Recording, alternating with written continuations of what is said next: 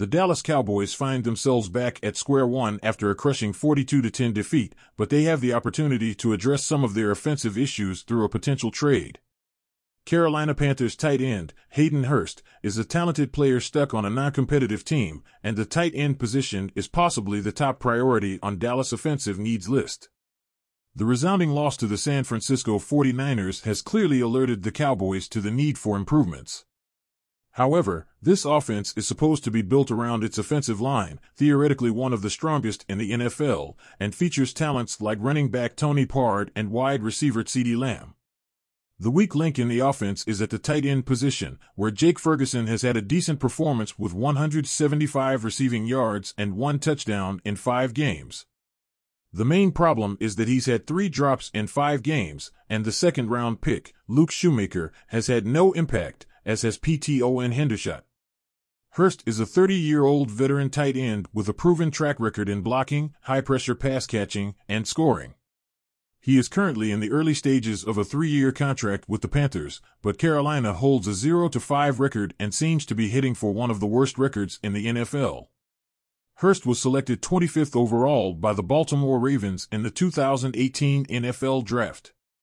Throughout his career, he has played for various NFL teams. He spent only 2 years in Baltimore before being traded to the Atlanta Falcons in 2020, where he had the best season of his NFL career. According to Pro Football Reference, in 2020, Hurst accumulated 56 receptions for 571 yards and 6 touchdowns. He connected well with former Falcons quarterback Matt Ryan. However, he had a setback in his second season due to injuries that limited his performance to 221 receiving yards and 3 touchdowns. After his rookie contract expired, Atlanta chose not to re-sign Hurst and instead selected Kyle Pitts in the 2022 NFL Draft. The Cincinnati Bengals then acquired Hurst in a trade, bringing him to the AFC North. Hurst played a prominent role, catching 52 passes for 414 yards and 2 touchdowns while competing for targets with Jamar Chase and T. Higgins. He was ready to sign his first major contract, which he eventually got with Carolina, where he was paid $21.5 million for 3 years, according to SP Track. The possibility of the Cowboys trading for Hurst presents an intriguing situation, considering he recently signed his new contract. However, it's clear that the Panthers are far from being a competitive team and will need many draft picks to build around their quarterback, Bryce Young. If they consider freeing up salary cap space and acquiring draft picks as a more favorable option, the Cowboys should seize the opportunity.